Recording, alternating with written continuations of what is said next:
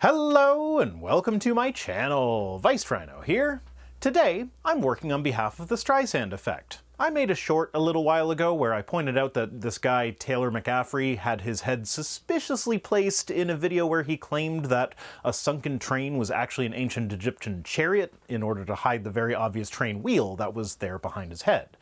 I'm not entirely convinced that that was on purpose, since the rest of it still doesn't actually look like a chariot, but the wheel is the most obvious giveaway if you're not paying close attention. In response to that video, which got a grand total of about 2,000 views across both YouTube and TikTok, this TikToker with more than 600,000 followers blocked me.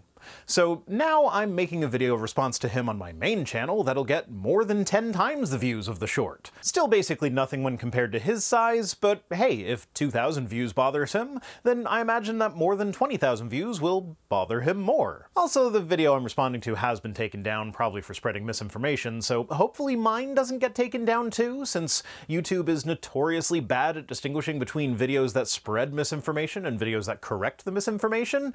But yeah, I'm gonna risk it anyway. Let's go!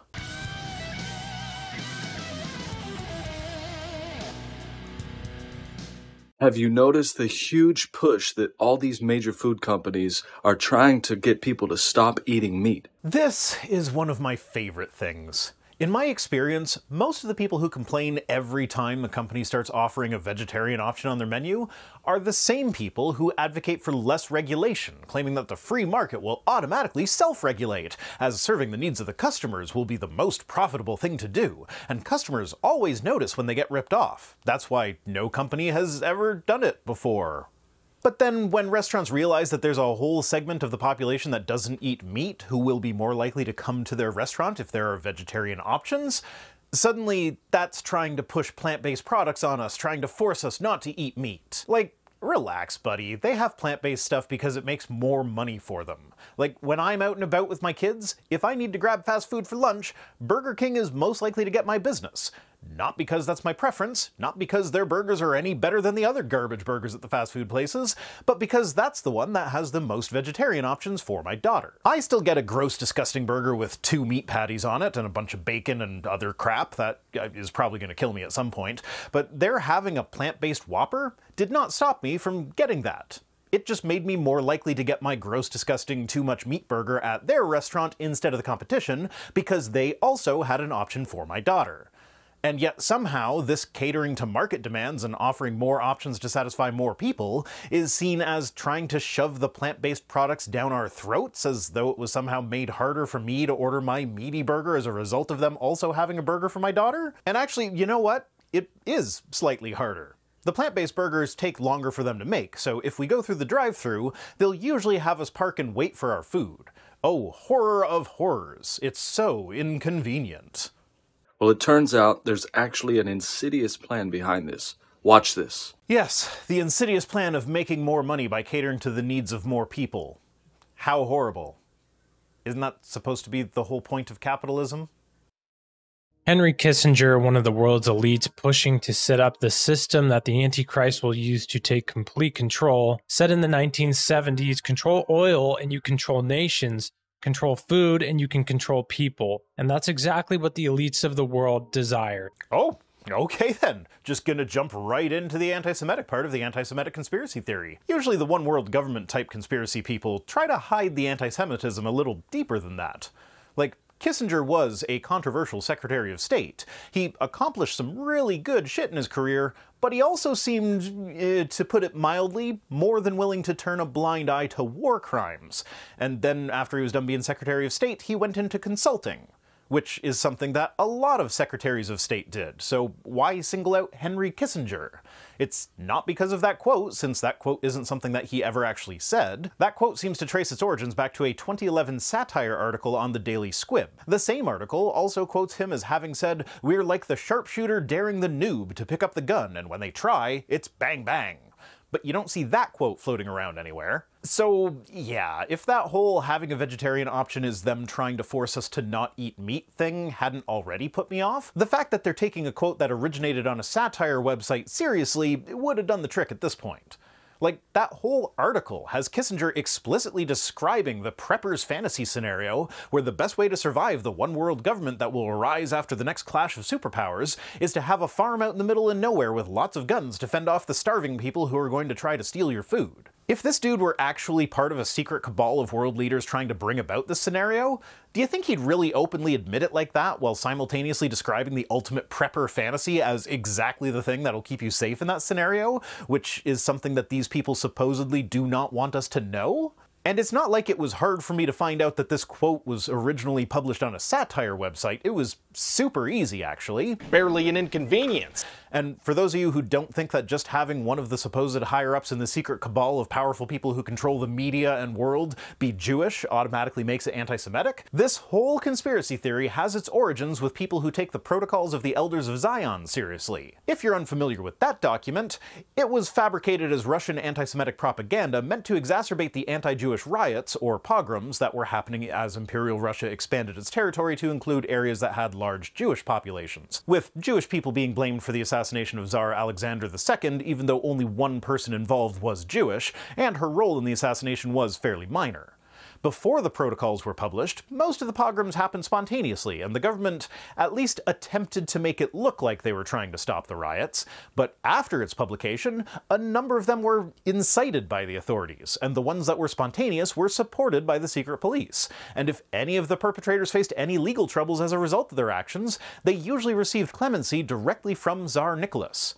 So, yeah, when the entire basis of your conspiracy theory rests on anti-Semitic propaganda meant to incite violence against Jewish populations, your conspiracy theory is anti-Semitic. Now, the elites of the world are the people who are at the highest levels of government, international, and corporations internationally.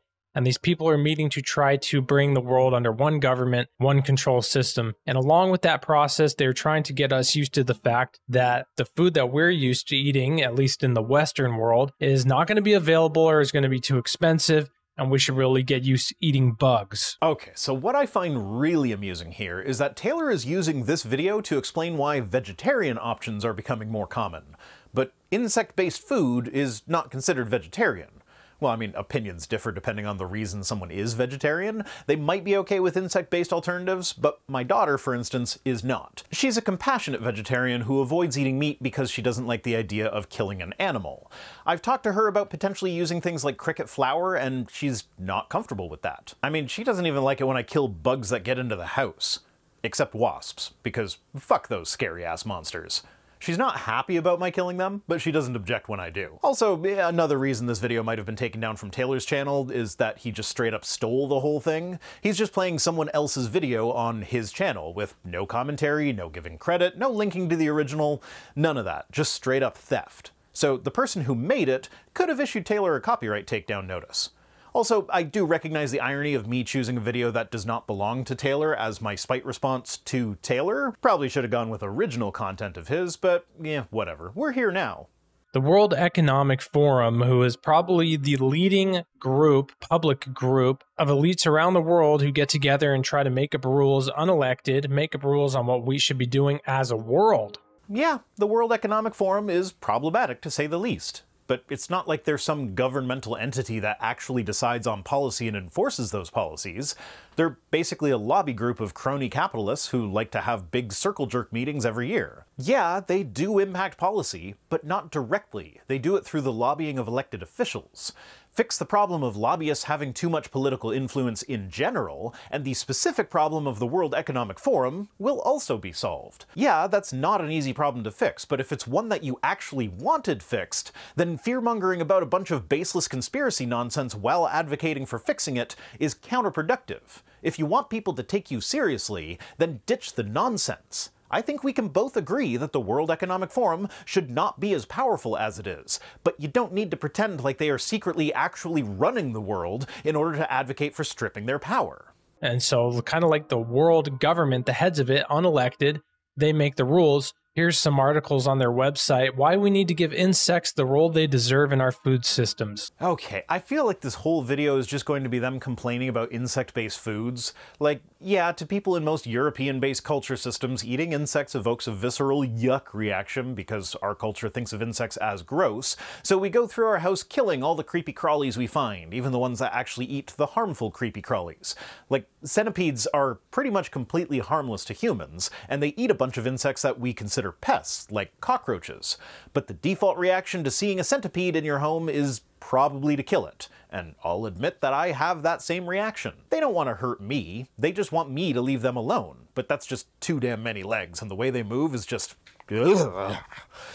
And yes, I did just use the term creepy crawly to refer to centipedes in order to avoid the pedants telling me that centipedes aren't actually insects, because they have more than 6 legs. I'm probably going to mess it up in this video, but I will try to use the correct terminology. Anyway, there are many cultures throughout the world where eating insects and other arthropods is already normal. In fact, Taylor is a Christian who takes the Bible very literally, as we learned from his video about finding chariots from when the Egyptians chased down the Hebrew slaves as they were escaping. Well, the ancient Hebrews who wrote that story also ate insects. Leviticus 11 tells us that you're allowed to eat crickets, locusts, and grasshoppers. And of course, I'd be remiss if I neglected to mention the fact that this is also where we learn that winged insects that go on all fours are unclean, except for the ones already mentioned, which is a fun little biblical error, since part of the definition of an insect is that it has 6 legs, and it explicitly talks about the winged insects having 4 feet.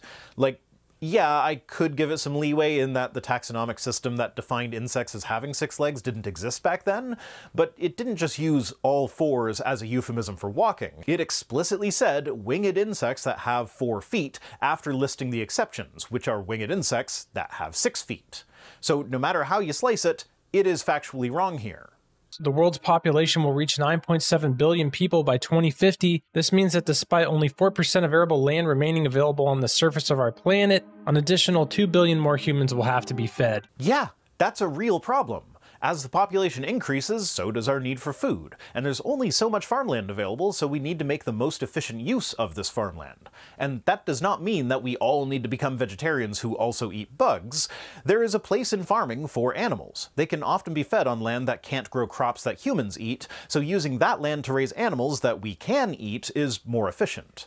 Now, that does not mean that there isn't a huge problem with using land that could grow crops that we eat actually being used inefficiently to raise animals. My point is just that in an idealized, perfectly efficient farming system, there is still a place for meat. Also, it'd be helpful if people could ditch their attachment to organic farming. It's actually worse for the environment than intensive conventional farming. It's just a fact of organic farming that it is less efficient. It uses more land than conventional farming to grow the same amount of produce, and since we've already maxed out the best farmland, then in order to remain sustainable with a growing population, we need to increase efficiency, not decrease it by farming in a way that is, at its core, based on the appeal to nature fallacy.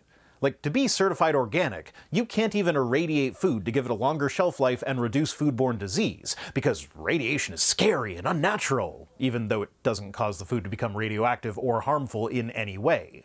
Also, contrary to popular belief, you can use pesticides and still be certified organic. The pesticides just have to be naturally derived. There's actually a massive list, the Organic Materials Review Institute list, of pesticides and fertilizers that can be used in compliance with the USDA National Organic Program standards.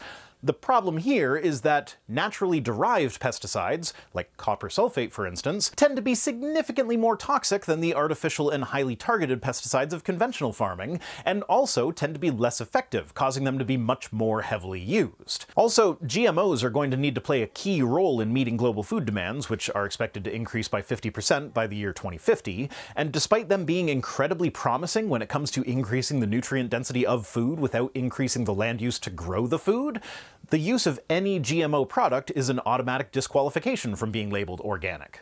Like, golden rice is rice that has been genetically modified to significantly increase the vitamin A content of rice, which has the potential to prevent hundreds of thousands of deaths and cases of blindness per year due to vitamin A deficiency in countries with large, poor populations that use rice as a staple part of their diet.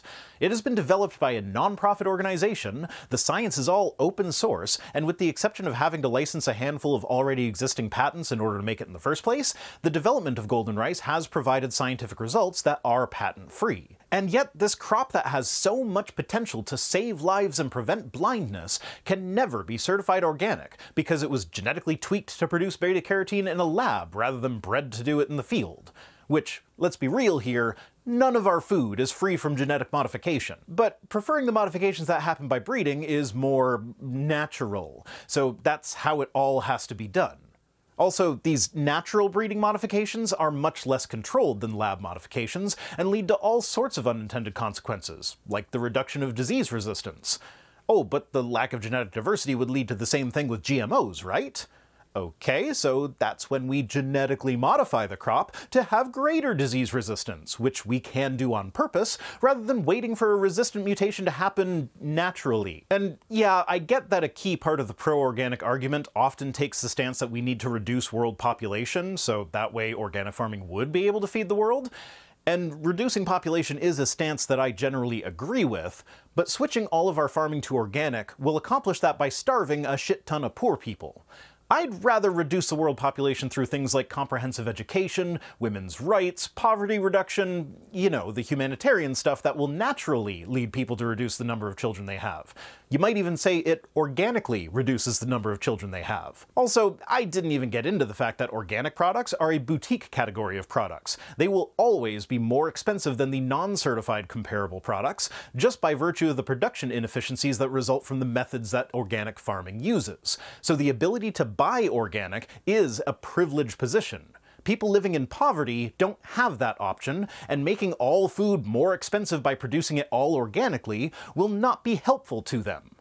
And now that I've called out a conspiracy theory for being anti-Semitic and talked shit about organic farming while praising GMOs, I have successfully pissed off a bunch of people on both the right and left. Yay me! Actually, now that I think about it, this is a nice little insight into one of the key differences of worldview on the right and left. The people on the right that are mad at me are mad because I called out an aspect of something that usually shows up on the right that is inherently problematic. Well, on the left, the origin of the pissed-offedness is in a disagreement about how to make the world a better place.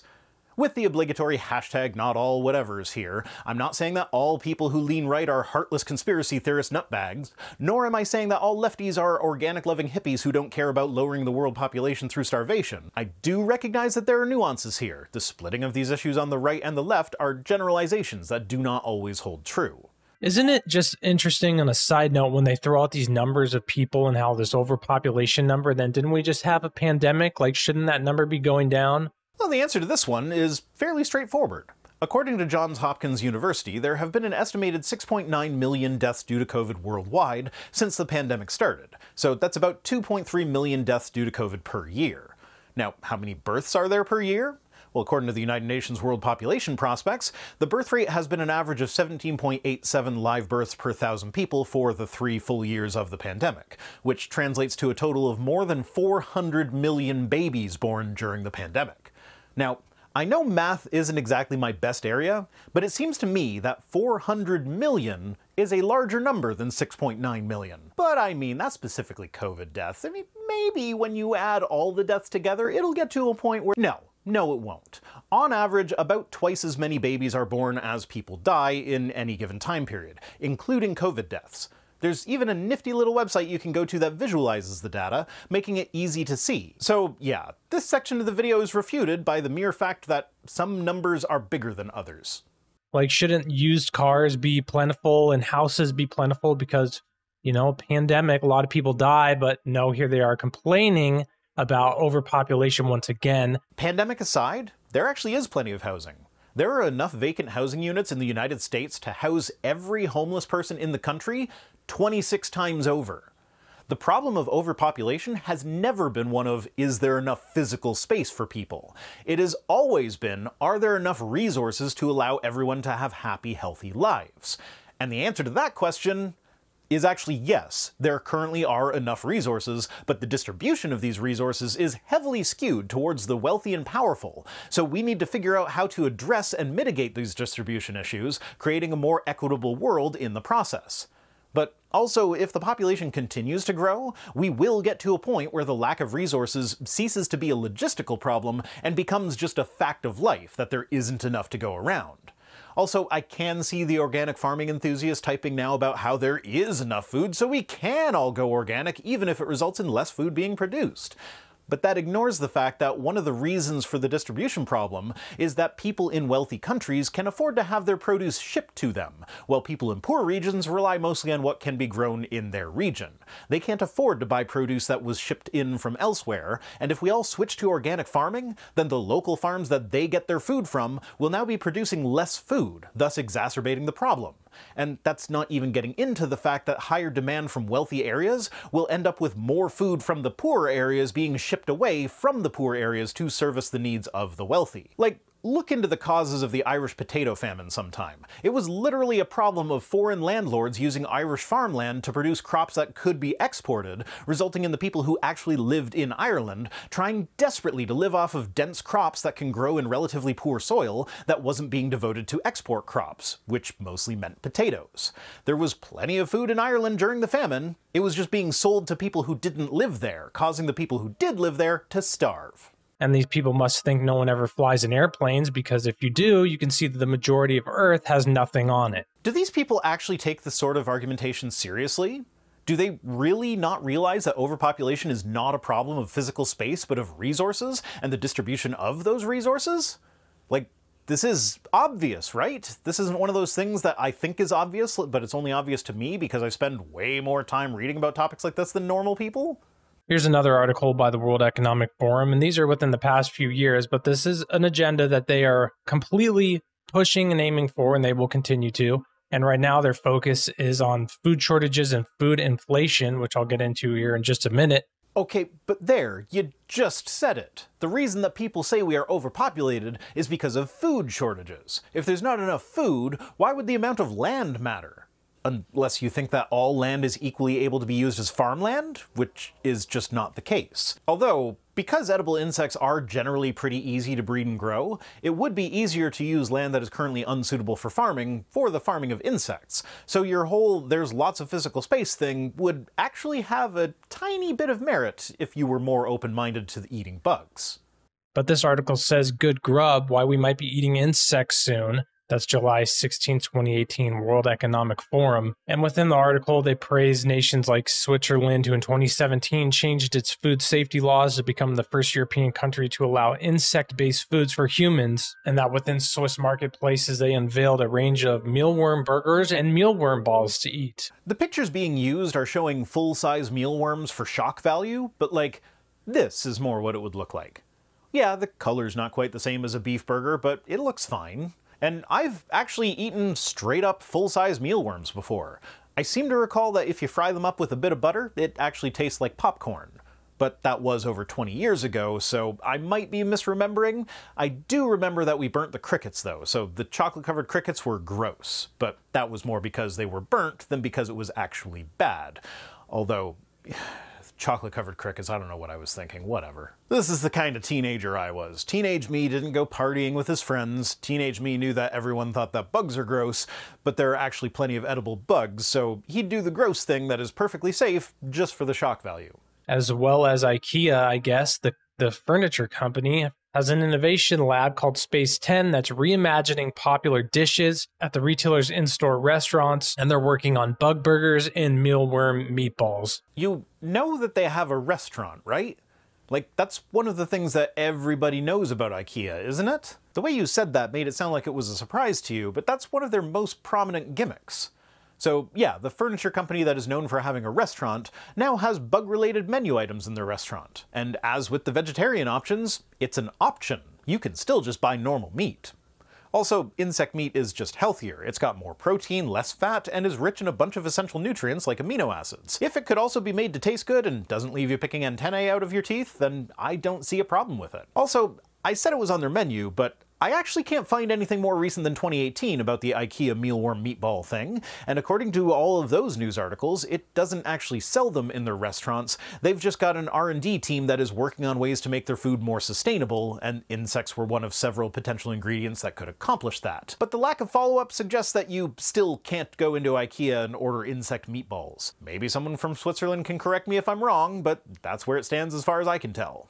And yes, don't at me, I know that IKEA is Swedish, not Swiss, but he was talking about Swiss regulations allowing them to serve insects and stuff, so that's why I said Switzerland. If you're Swedish and you can correct me on that, then yeah, by all means do that as well, but yeah, whatever. Of course, their main push that they're doing with this, which they will continue to, will be the climate. This will be what they're trying to do, saying that the CO2 emissions of animals, as well as the water usage of animals, is the reason why we need to start eating insects. I mean, yeah, it's more environmentally friendly to raise insects than cattle. That's not really up for debate. It's kind of a brute fact. And it's true whether you believe climate change is real or not. Well, I mean, climate change being real is true whether you believe it or not, so I guess that's kind of a meaningless distinction. But I think that even the most ardent of climate change deniers would find it hard to argue against the fact that crickets are more environmentally friendly than corn. And more of the same for basically all the other crops and types of livestock. They even put up these little charts on their website to show just how much less gases insects use and how much less water they require. Yeah, see? Even if you don't think that greenhouse gas emissions cause climate change, it is undeniable that they cause pollution, and if given the choice, wouldn't you rather live on a planet that is not polluted? Even you can't pretend that insects actually produce more pollution than other livestock. Even though we live on an Earth that's the majority water, for some reason these people just can't, desalinate the water and put farms next to the coast. Okay, yeah, sure, why not? That definitely wouldn't be a massive and unnecessary infrastructure project, sure. It's not like it takes 3.8 kilowatt hours of electricity for every 1,000 gallons of water desalinated, and it's not like cows need about 10 gallons of water per day, making a cumulative total of 105.5 billion gallons of water for the 28.9 million cows in the United States, thus requiring an increase in electricity production of 400 million kilowatt hours per year, enough to power 36,000 homes. And that's just cows. Let's not forget about the chickens, pigs, sheep, and all other types of livestock that all need water. And the crops that need water. All of those things need water too. And then, of course, all the land by the coast is obviously perfectly able to grow all the crops that we need. Water is the only consideration. Soil quality doesn't matter, right? Not to mention the fact that there are lots of countries out there that have zero access to the oceans, so they'd just be screwed out of all their food production. And even if we did go this route, I'd be willing to bet that you don't like the idea of renewable energy. You probably advocate for fossil fuels. Well, that extra 500 million kilowatt hours of electricity ain't gonna come from nowhere. That's a lot more coal and natural gas that needs to be burned in order to make that electricity. And even if you're against green energy for some reason, you do recognize that burning coal and natural gas produces pollution that causes a bunch of health problems, right? Like, that's not a controversial statement to you, is it? You know what? I'll never understand the people who advocate on behalf of fossil fuels being used for energy production. It's just so obviously bad that even if you don't think it causes climate change, you should still want to transition to green energy just for the sake of having clean air. But that's where they're buying up all their houses at, so there's no more room there, even though they say the sea levels are rising. And once again, we're kind of in agreement here. Coastal development is something that I can agree is a problem. But do you know who owns those seaside homes? Bunch of rich people. The majority of the population will never own a home on the coast. And do you know what the people who own coastal property do with it? They build seawalls to keep the encroaching ocean at bay, as properties that are not protected by seawalls have their yards eroded away as the ocean levels rise. There are investment blogs that advise against using beachfront property as an investment because as the ocean erodes away the yard, the property value goes down. So once again, with coastal development, we have found a common problem that we both agree is a problem. But because you surround it with all this conspiracy bullshit, people won't take you seriously, and so whatever solutions you might propose will also not be taken seriously. It's the same thing with the United Nations and Agenda 2030, how they're trying to bring everything into sustainability, and through saving the climate and doing everything we need for the climate, this is how they're going to try and control the resources of the world. They're going to put everything on climate, and we're seeing them starting to do that now with the banning of gas cars and the controlling of how much energy people use. I wonder if he listens to himself after he records his videos. Like, he's talking about sustainability and protecting the climate as if those are horrible things that should be avoided at all costs. Why? Oh no, Heaven forbid we live in a way that is sustainable. Far better to just live a consumption-driven life, trying to consume all that's available to you, leaving nothing for anyone else. Also worth mentioning is that the gas car ban is not a ban on gas cars per se. It's not a requirement that all cars in California be electric by 2035. It's that all new cars sold in California will have to be electric, which gives them plenty of time to upgrade their power grid to accommodate the increase in demand that this will create, build new charging stations so there's not a question of where you can charge your car when it needs it, and to improve the technology to make it cheaper and increase the available range. I mean, really, I don't actually understand the resistance to EVs. They are objectively better than gas vehicles in basically every way except range, and most people don't go outside the range of most EVs on a regular basis. Hell, even for the people that don't like it when things are green for whatever reason, there's still plenty of pollution in the mining of lithium for batteries. I mean, significantly less than the pollution that results from driving a gas car for its entire lifetime, but it's still there and is a problem that needs to be addressed. So until it is addressed, you still have your pollutant vehicles. Here's an article from last month, August 23rd, 2022. Cricket powder showing up in your food.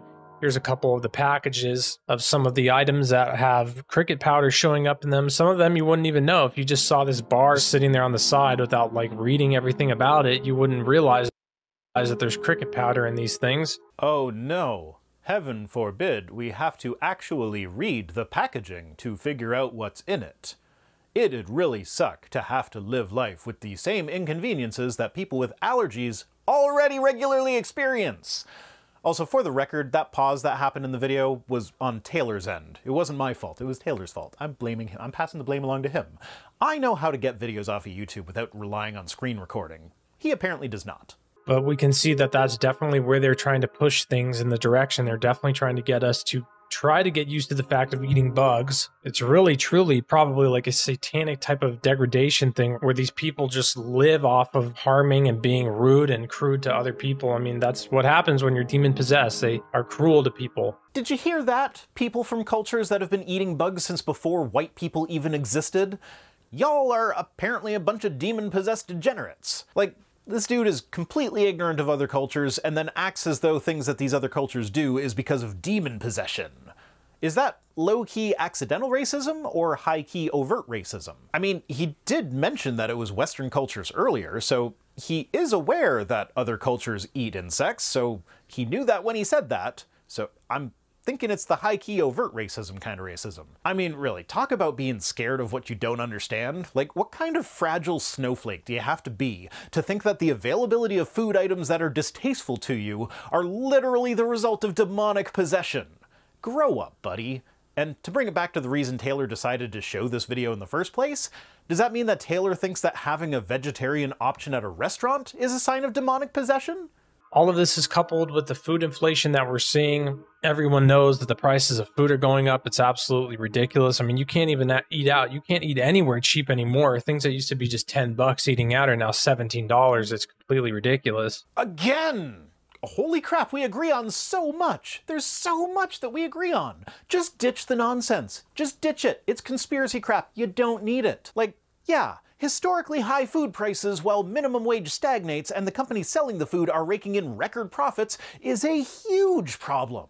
Not because of a secret cabal of Henry Kissingers that are trying to control the world population, but because the people who are actually directly responsible for these higher profits are trying desperately to convince people that the price hikes are out of their control. It's just supply and demand. It's how the market works. Never mind that if the price hikes were actually because of market forces, then profit margins would have stayed the same. Dude, you are so close to actually getting it that it hurts. But I guess that's how conspiracies spread. Point out real problems that are obvious to most people, and then tie it back to the secret cabal of Kissingers who run everything, rather than looking at the real reason. Because using real solutions to solve problems is harder than just blaming the secret government that controls everything that we can't actually do anything about. So why bother trying? Let's just make videos pointing out how shit things are, and not actually propose any solutions to make anything better. Yeah, solutions are hard. I don't mind you being lazy, but could you please try to do it in a way that doesn't actively make things worse for those of us actually interested in solutions? And that's it for this one. Congratulations if you managed to make it to this point in the video. Either I didn't piss you off, or I did and you at least wanted to fully hear me out before bailing, so well done. And if you are pro-organic farming, before trying to argue in the comments, I would ask that you just go through my source list and actually read the stuff related to organic farming. I used to be pro-organic and anti-GMO as well. What changed my mind was evidence. I haven't abandoned my skepticism when it comes to being anti-organic. It's just that the evidence is against it being environmentally friendly or accessible to people in poverty. Today's comment of the day comes to us from Clockwork Meyer, who says, "Quote mining is okay because the opponent is a quote miner? What the fuck is that hypocrisy, Rhino? I've been a long-time fan. This is disappointing." For context, lest I quote mine myself, or this person, this was on a video where I played that bit where Matt Powell said that he doesn't see anything wrong with quote mining, followed by a clip of him saying that the reason that school shootings happen is because the Bible says that God made us in his image. And yes, had I left it at that, that would have been a dishonest quote mine. But that's not where I left it. Let's hear what I actually said. Now that I've mentioned Matt Powell and the school shootings thing, I have just two Powell clips that I feel obligated to play. The first is Matt explaining that he doesn't see anything wrong with quote mining. Well, I don't see anything wrong with quote mining. And next is Matt Powell explaining the real reason that school shootings happen. Hey, the Bible says that God made us in his own image. And that's why a lot of these school shootings happen. And yes, that is a dishonest quote mine on my part. As I already mentioned, Powell thinks school shootings happen because of atheism. But since Powell doesn't see a problem with quote mining, I don't see a problem with quote mining him. Now, yes, had I just played the Powell clip saying that school shootings happen because we are made in the image of God, and provided no other context, that would indeed have been a dishonest quote mine. But that's the joke. The fact that I didn't just leave it at that. I went on to explicitly state that it was a dishonest quote mine on my part, while providing additional context about what Powell actually believes. The point of me using those clips is to make it abundantly obvious why quote mining is actually a problem. You can make anyone say anything with quote mining. I did point this out in a reply to this person, but apparently they missed the part of the response where I explained that it's not really a quote mine if you actually do provide the context needed to correctly understand the person's position, and just use it as an example of why quote mining is bad, and only heard the "I did it as a joke" part, so he took that to be the "it was only a joke" defense, which is a pretty terrible defense for a lot of problematic behavior online, so sure, I could see why that would be annoying. Anyway, just to put everyone's mind at ease, here's the quote in its full context. If you tell a kid long enough, hey, you're an animal, you're an animal, you're an animal, eventually they're just going to break down and feel like they're worthless and that they're not made in the image of God. Hey, the Bible says that God made us in his own image. And that's why a lot of these school shootings happen. And it's becoming more and more prevalent today as time moves on. Okay, so the full context is enough to let you know that he thinks that believing that you're not made in the image of God causes school shootings. But also that he really sucks at speaking, so he flubbed his way into accidentally saying the exact opposite of that, because even in context, that sounds like a self-contained sentence. Thanks for watching, thanks to Tim Robertson for being my Patreon and sponsorships manager, and special thanks as always to my patrons, Fred Smith, Peter, and all the rest, who are the real problems that are pointed out by the conspiracy theory that is my channel. If you'd like to not be taken seriously because of your proximity to really bad ideas, then you can join us on Patreon for as little as $1 per week over at patreon.com/ViceRhino, or by supporting the channel in one of the other methods that can be found at links.vicerhino.com, which is also where you'll find links to my other projects. If for whatever reason you want to send me stuff, my P.O. Box address is in the description. See you next time!